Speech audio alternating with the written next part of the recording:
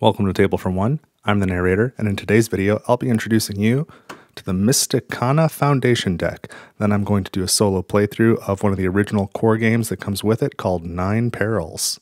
Let's get rolling.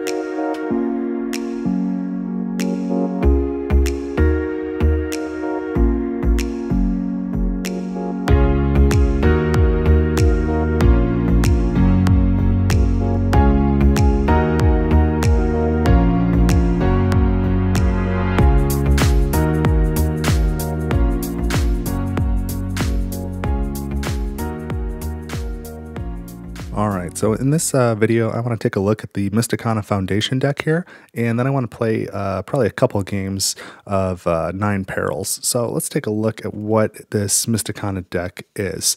So it's a Foundation deck, which means that it's just a deck of cards that you're meant to be able to play a lot of games with. So typical of Button Shy Games, and I should say this was provided me by Button Shy Games.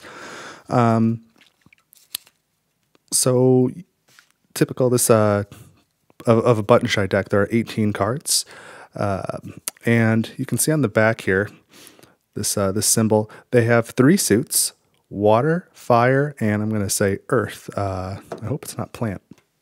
No, I'm right. It's earth.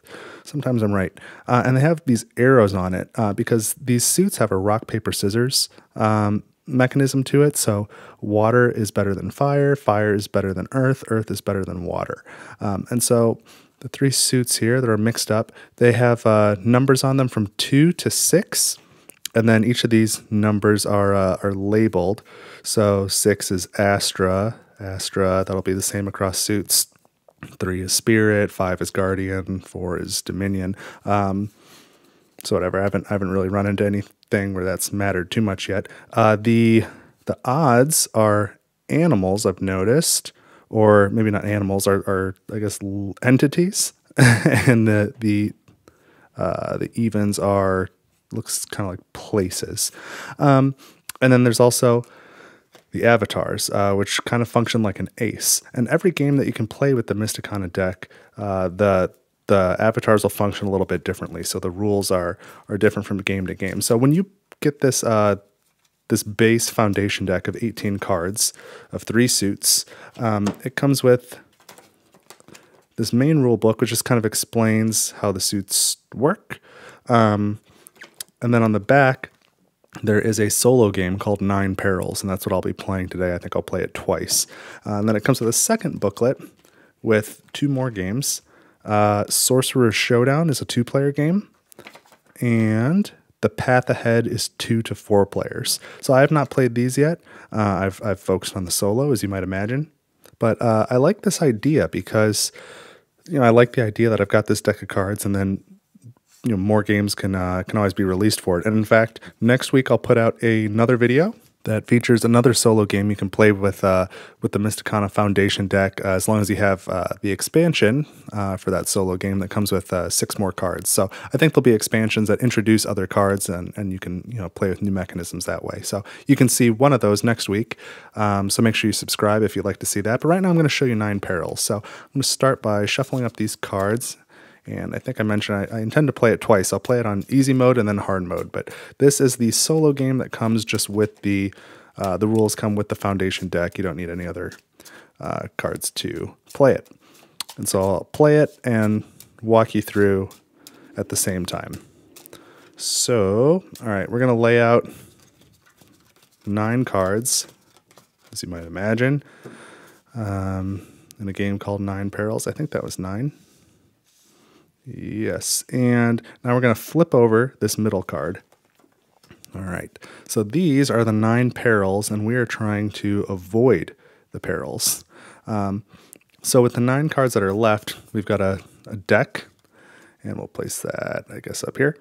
And we're going to play 1 card beneath each of these cards. And what we're doing is we're trying to beat in individual matchups. We want our card to beat the card above it by rank, which is, the number.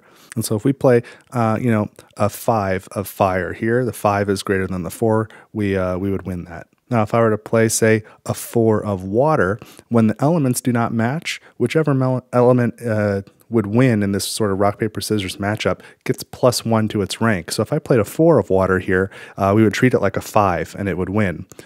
Likewise, if I played a 4 of earth here, the fire would get a +1, so it'd be like a 5 against a 4, and we would lose that matchup. Now, if we were to play, say a 3 of water, it would get a +1, and it would be like a 4 against a 4, and they tie. So in the event of a tie, you ignore the next pair, and then the following pair, you look at the result of that matchup, and if you win, then you consider the one where you tied and the one in between them, you consider them both to be wins. And that does wrap around from the right to the left. So in order to win the game, you need to eliminate all the perils. So that doesn't necessarily mean you need to beat each pair. So again, if this was a tie, we're going to look at 2 cards ahead. And if we win that matchup, then we automatically win the tied one and the one between. So if we have a losing matchup, we can play it here if we tie here, and it'll be considered a win. So it's kind of an interesting dynamic.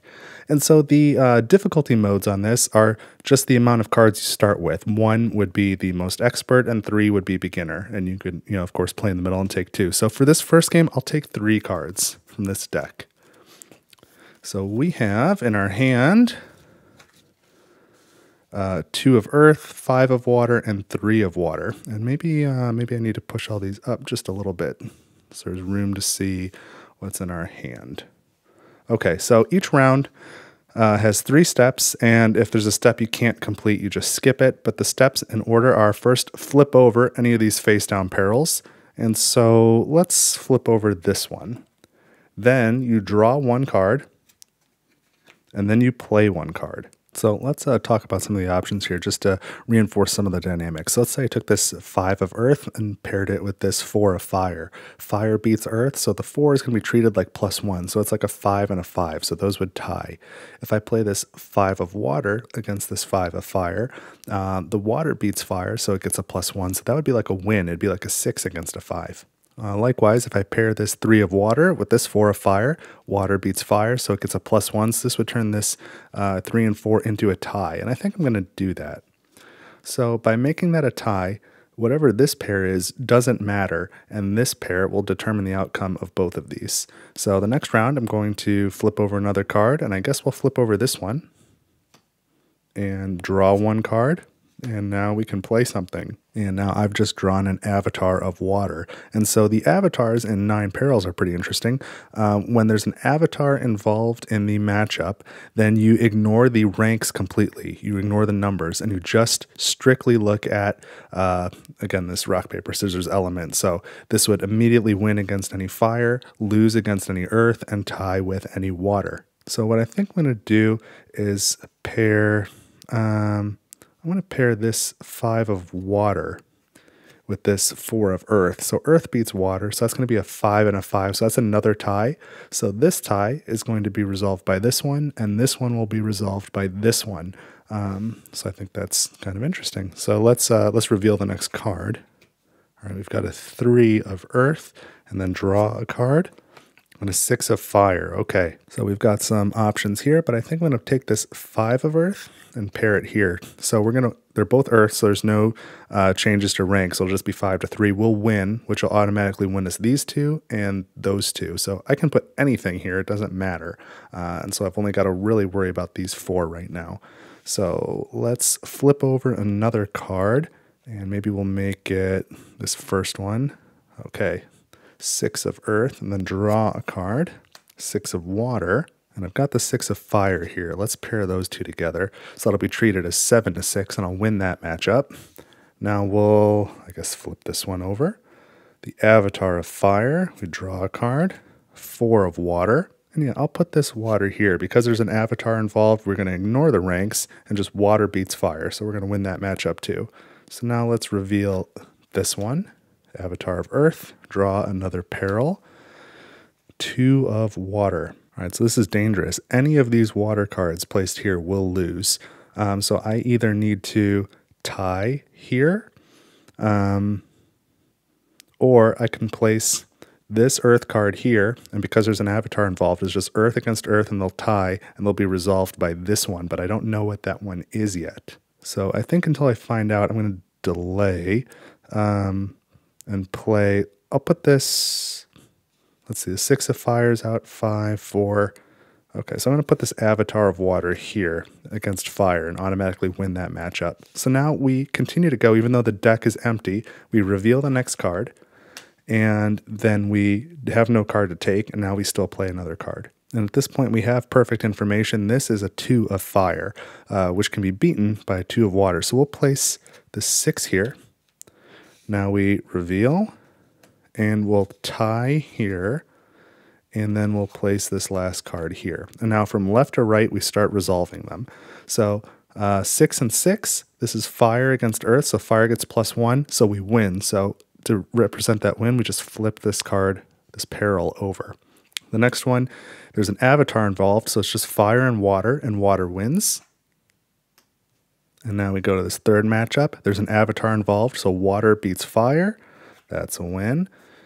We go to this one, another avatar involved, earth and earth tie. So to resolve this, we just skip this and look at this one. And now it's 3 of fire, 6 of water, and this one gets a +1 boost, so it's really like 7 to 3. So we win, and that means this is considered a win, and this is considered a win.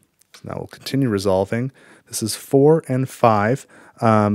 But the earth gets a boost, so it's really like 5 to 5. So this is a tie. So we're going to ignore this one and now resolve this one. And this is 3 to 5, and they're the same suit. So it's just straight up 3 to 5. So we win that, and then treat the previous 2 as if we won them. And now, because these are all face down, we've resolved everything, and we have averted all 9 perils. So we've won the game on easy. So now give me just a minute. I am going to shuffle up these cards a little bit and then play the same game again, but I'm going to play it on hard difficulty, so only taking 1 card at the beginning instead of 3, so we'll have a lot fewer options. So just stick around for a second. All right, and real quick before I play that second game, I wanted to point this out too. So this Mysticana Foundation deck is designed by Dustin Dobson and Jamie Thule, and I just want to point that out because I do have another game co-designed by Jamie Thule. This one's by Jamie Thule and Mike Berg. This is called In Dreams. I've not featured it on this channel before, but it's got all this surrealist artwork, and it's a storytelling game, so you're kind of writing, but it's really interesting, and I just thought I would I just recognized the designer's name, so I had this on my shelf, and I thought I would show it real quick. So I don't intend to have this on the channel because it's really about sitting and writing, but it's kind of neat. So it's just another Jamie Thule co-designed game in my collection, so that's kind of neat.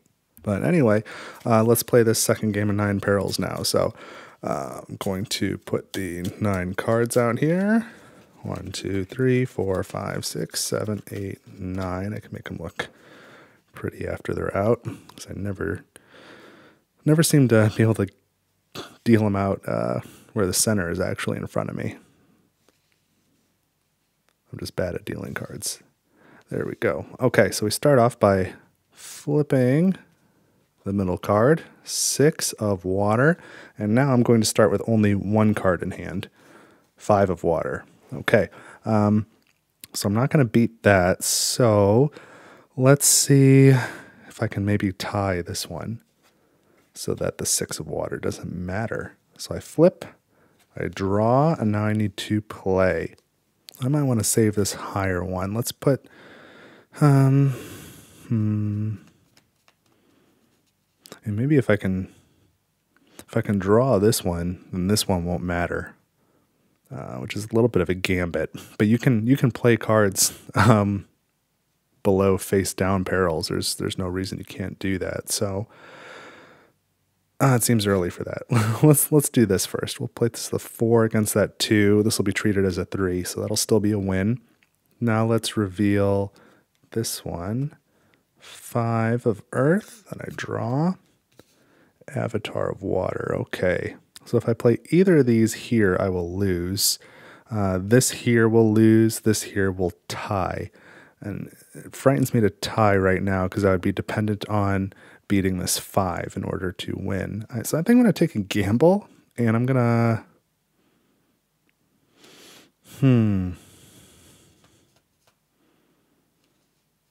Well, shoot. I'm going to play the... All right, I'm going to play the avatar there. So this is a tie. So this doesn't matter. This I need to beat or tie, kick it down the road again to this one. So now let's see what that looks like. All right, 3 of fire, and I draw 1, 3 of water. A lot of water. We'll go ahead and place this here to get a solid win. Let's see what this one looks like, I guess. Avatar of fire. Avatar of earth. Okay, so we've tied this matchup. We're winning this one. Let's tie this one. So this will be a tie and a win. So now this whole half is resolved. So I have these 2 spaces to play with to dump a card if I need to, and I can always play this here to win. But even even a 2 of water would win here. Any water would win. So I might want to hold on to that. But all the avatars are out now, I see. So let's flip this one over. 4 of water, because there's always the option to tie on this one and win here and make this card irrelevant too. So I've got a 3 of earth. And yeah, 3 is a pretty low rank. I'd rather hold on to the 5. So I can play it here, and it'll tie with this because this will get a +1, so they'll both be 4s. So these will be dependent on this, which will be dependent on this, which will be dependent on this, which I already have won. So now I've really only got these 2 left to worry about. So maybe we'll flip this one over next. Ooh, 6 of fire, okay. And a 4 of fire. And that's a pretty good draw. Let's play this fire against this avatar. And I think at this point I've already won because I've got this chain of ties going all the way down. But we'll go ahead and continue with the game until we get to the end. So we flip, we draw, and we can, we can make this a tie, but it doesn't really matter. We flip, we draw, and that would be a win. This would be a loss, but that's okay. So now we resolve from left to right. So avatar is here. So it's just fire against fire is a tie. So we look here now. 4 of water and a 3 of earth. The earth gets +1, so it's the 4 and a 4, so that's a tie. So now we skip and look here. It's avatar of water against other water, so that's a tie. So we skip 2, we go here, avatar of earth against earth, that's a tie, skip 2. 3 of fire and 3 of water. The water gets a +1, so it's treated like a 4. So we win this, and that resolves that tie, which then resolves this tie, which resolves that tie, and that tie. So as you can see, I didn't necessarily win every matchup, but I was able to win. I was able to win the game and avoid all of the 9 perils. So Nine Perils by itself is a cool game. I really like how quick it is, and it's simple. I can play it really fast in like under 5 minutes. And I feel like I made that look a little bit easy, but it's not always that way. It just depends on the cards. And I kind of like the situations where sometimes you have to make a guess and play a card beneath an unrevealed peril and hope that you do the math work on what cards are remaining and you figure out the risk or the chances that you're going to win whatever matchup you get. And I don't know. I think it's good.